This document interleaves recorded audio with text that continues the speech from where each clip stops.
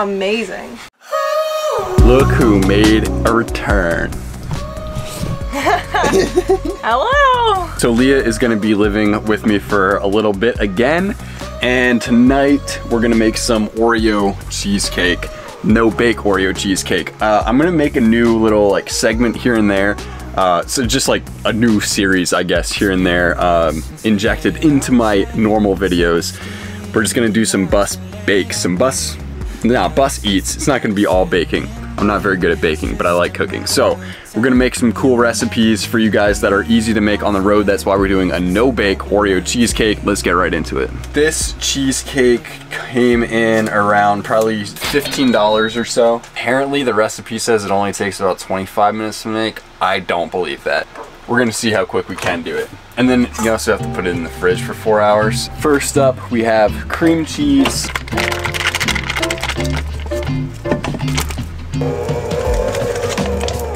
We got the sugar, and then a little bit of vanilla. Now that's the money shot right there.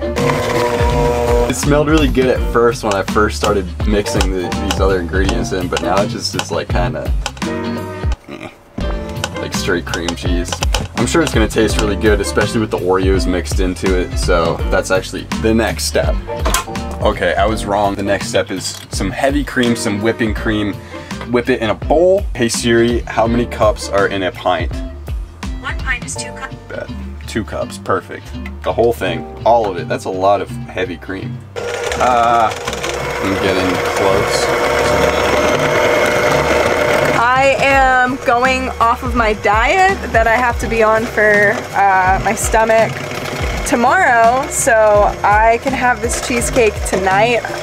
Matthew currently is trying to whip this heavy whipping cream. It's not getting thicker. Oh, can you make the speed faster? That's the key. Ladies and gents, he has figured it out. It says stiff peaks. All right, next step, we're folding it in.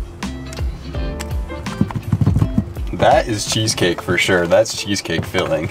We have the Oreos, the good part, finally. Crushed up Oreos go in and crushed up Oreos go on top. So I'm just gonna kind of mash them with my hands. Yeah, man.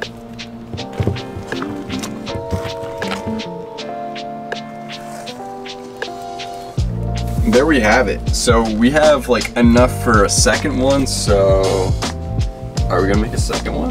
Heck yeah, we are. We're not making a second one, at least right now.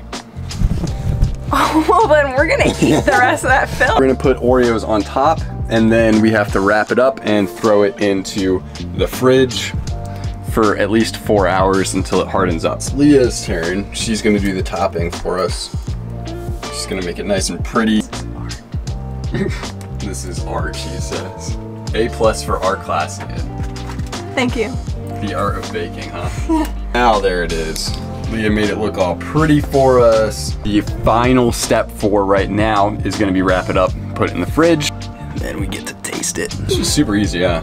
Yeah. Yeah. Couldn't have taken us more than like half an hour. For ease of creation, I definitely recommend. And we're back. It's the next day. We didn't get our cheesecake last night. No. We probably were up late enough, to be honest. Yeah, by the time we did go to bed. I tried the cheesecake now. I did, however, Leah doesn't even know, because Leah was gone all day subbing. So, she doesn't even know, but I had a little bit of the filling on my sticky bun this morning. The leftover filling. Now I'm mad. That looks like a real cheesecake. Like, yeah, it does. Not even no bake. Yeah, it doesn't. Looks pretty good. Yeah.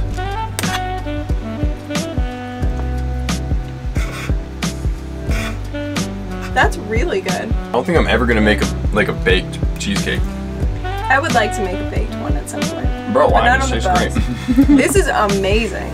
This is a great dessert for traveling because it's so easy, like literally so easy. The only thing is, if you have a beater, you'd have to have like a beater. So I guess that's a big win in Leah's book. If you guys didn't know, Leah is the queen of sweets. She'll eat anything sweet. Except for that orange thing. Leah doesn't like it. Nice work, Leah.